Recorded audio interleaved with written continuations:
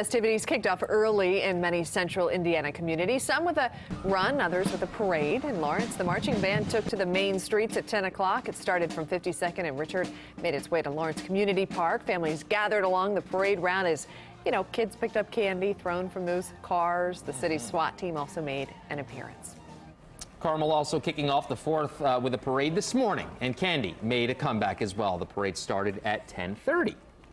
You may remember last year organizers told groups you can't throw candy because of safety concerns.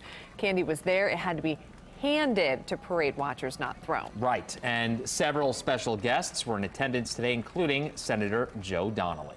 On the walk back, we were looking, and it's filled the whole way here in Carmel and across our state. It's everybody who loves our country. It's a celebration of all the good things. That's what we were talking about. That the fella I was walking with looked at me and goes, how can you not love this country when you see all of the excitement and all of the happiness?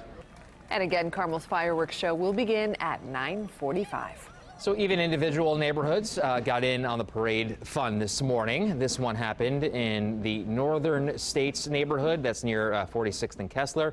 Kids decorated their bikes to ride in the parade. It's been a yearly tradition for more than 10 years.